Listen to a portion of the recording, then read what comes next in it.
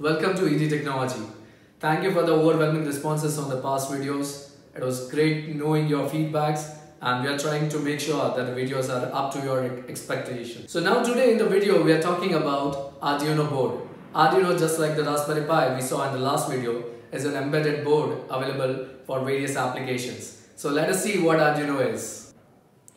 As we discussed, this is the Arduino Uno board. Arduino is a very popular embedded board for electrical as well as electronic students. There are wide variety of applications in terms of electrical and electronics, which we'll be seeing throughout the series of our videos. But before that, let's get familiar with the board. As you can see, this is an Arduino Uno board. These are the pin options wherein you can connect different embedded devices or sensors. And the basic applications of Arduino is to control various applications through this board. As we discussed in the earlier videos for Raspberry Pi is a full-fledged computer, whereas Arduino is a controller board.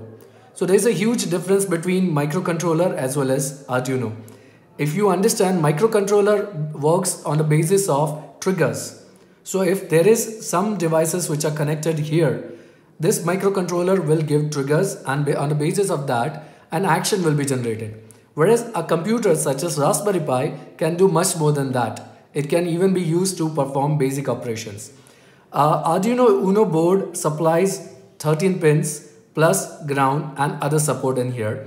Also you can connect power supply and other things through this.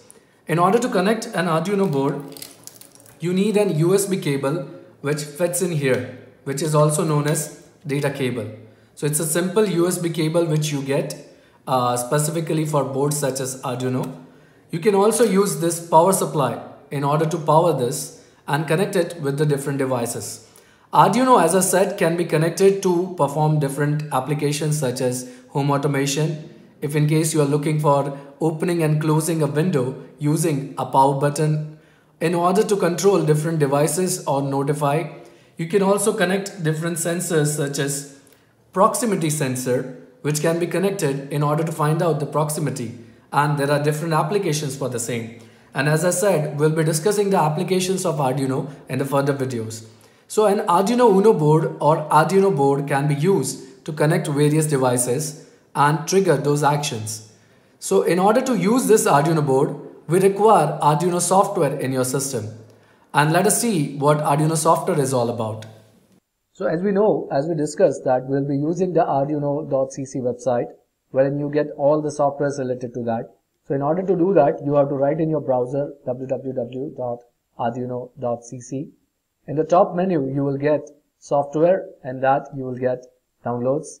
When you click on that, you have options to install different softwares. You can also get Arduino web editor when you can get online and do the coding. With the help of this, you can do it from anywhere else also rather than a local computer.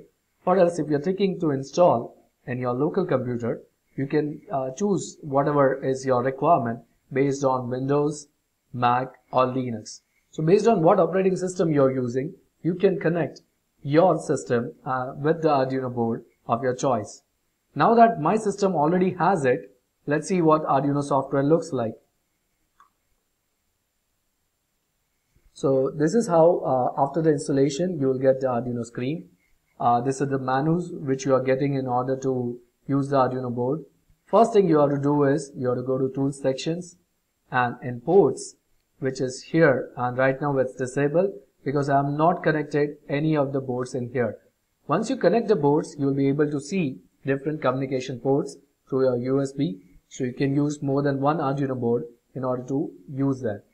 Also, from the file section, you can get different examples or some inbuilt programs which are given, which can be used to learn basic programming with the Arduino board and also check out applications of different basic sensors. For the students of electronics and electrical, this is a great application. So also, today in this video, we'll be seeing how to use this Arduino software, code it and connect it with the Arduino board to blink an LED. So let's see that. So now that you've seen how do we connect Arduino board with our system, we need an Arduino system, Arduino software. So we connect the data cable in here. As you can see, I plug in this USB into my USB support And with this blinking, now you know that the Arduino is powered on. Now, as I said, I'll be displaying a simple sensor-based application control through Arduino. So I have this LED which I'll be connecting here in the port 13, and I'll be supplying the ground in here. Okay, as you can see, it's already blinking. This is because, as you saw, we're running a program to blink LED with the port number 13 or the input-output pin 13 of our Arduino board. So this is how you can connect multiple sensors with the devices such as Arduino and control them using a program. Thank you so much for watching the video. Please subscribe our channel, turn on the notifications, and also give your valuable feedback in the comment section so that we can make this channel much more important.